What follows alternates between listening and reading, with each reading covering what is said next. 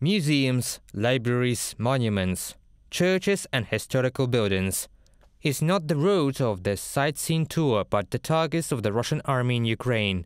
UNESCO has updated the list of cultural sites damaged or destroyed due to Russian hostilities.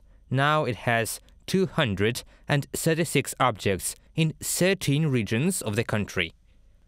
UNESCO World Heritage Site can prevent Russian shelling and facilitate the restoration of Ukrainian valuables. The organization recognized 8 objects in Ukraine as the property of all mankind: temples, residences, ancient forests.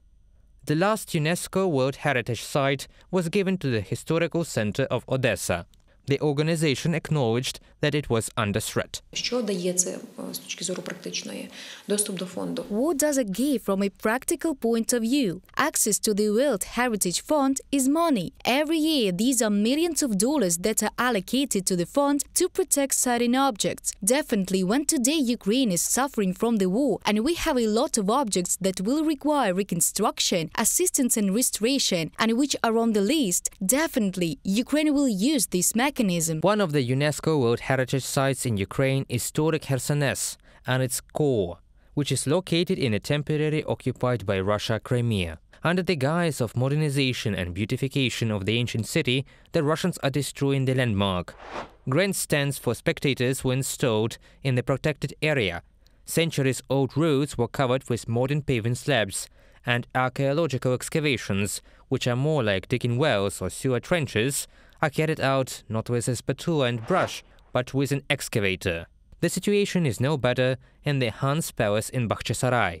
This is already an object of the national heritage of Ukraine, replacing the old tiles with Spanish tiles, demolition of the authentic roof slab, modern putty, and paint on the facade. The Russian occupiers call such barbarism reconstruction. UNESCO has been monitoring the situation on the peninsula since the first days of Russian annexation. A corresponding mission is being formed. It comes to Ukraine. There is a meeting of a very wide range of officials, experts, that is, all those who have information in the field. But again, the state is limited. The international community is limited. We do not have direct access to Crimea because every criminal wants to hide their crimes. But we have a very strong expert environment and civil society. They extract information through people who are still in Crimea. These are very brave people who give us data, photos and evidence. In addition to protecting natural and man-made values, UNESCO complies with World Intangible Heritage List. Since 2022, it has also included the culture of cooking borscht. The Ukrainian Ministry of Culture hopes that cabbage rolls and pysanki, painted Ukrainian Easter eggs, will soon join the borscht. UNESCO contributes not only to the protection of cultural property, but also to the development of science and education. The organization donates tablets and laptops to Ukrainian schools and allocates money to support education. But the main advantage of membership in UNESCO is the world's attention to the country's problems, experts say.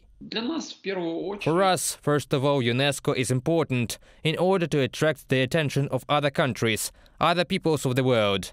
The world tourism community, the world community in general, because now there is no time for tourism, of the world politicians for the unique cultural significance of Ukraine, for identity, and so on. And from this point of view, it is important for us to use any tools. The Ukrainian Soviet Socialist Republic became a permanent member of the United Nations Educational, Scientific and Cultural Organization on May 12, 1954. And since 1962, there has been a permanent representation of the state in Paris. Today, Ukrainian diplomats are working to ensure that a UNESCO office appears in Ukraine as well. Reported by Pavlo Shtelmach, Valeria Nekipelova, Diana Kolesnik, UATV News.